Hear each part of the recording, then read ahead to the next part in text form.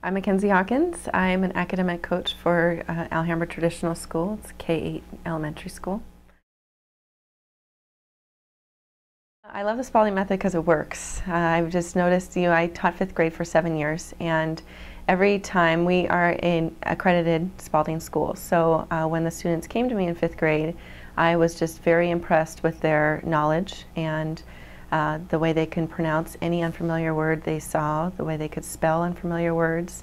Their reading comprehension skills were just extraordinary. So I was very impressed and sold the moment I saw how much the students could do.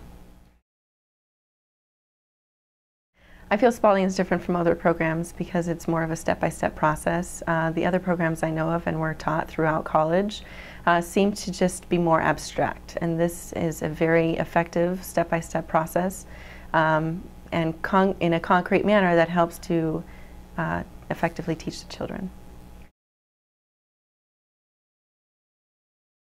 I feel a principal or superintendent would want to incorporate Spalding into their school because it really does work. And it sounds so simple, but it really does work, and that's what I always hear from all the parents and all the teachers that I work with. ASU did an experimental study about 4 years ago, and their results proved that it was the Spalding Method that did increase test scores, and that's the ultimate goal, for the students to be have high achievement and more success.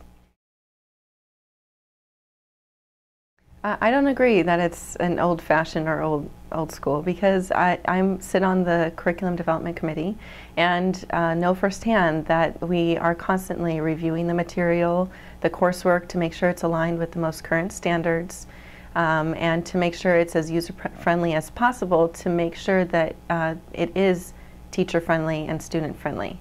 And even though it has been around for 50 or so years, it is a tried and true method that truly does work. I think it's very beneficial for the teachers to have, or educators to have, this Ryan Road to Reading program. From personal experience throughout college, I took plenty of reading, writing courses and was always a little nervous to teach reading and writing because I didn't find any effective concrete tools. There was kind of more abstract, and having the Spalding Method, there is more of a step-by-step process that does engage the students in a multisensory learning, and knowing that they will have that advantage over other teachers makes a big difference in the long run. When I took the Spalding class, the Ryan Road to Reading course, I was instantly impressed and knew it was a gem of a program.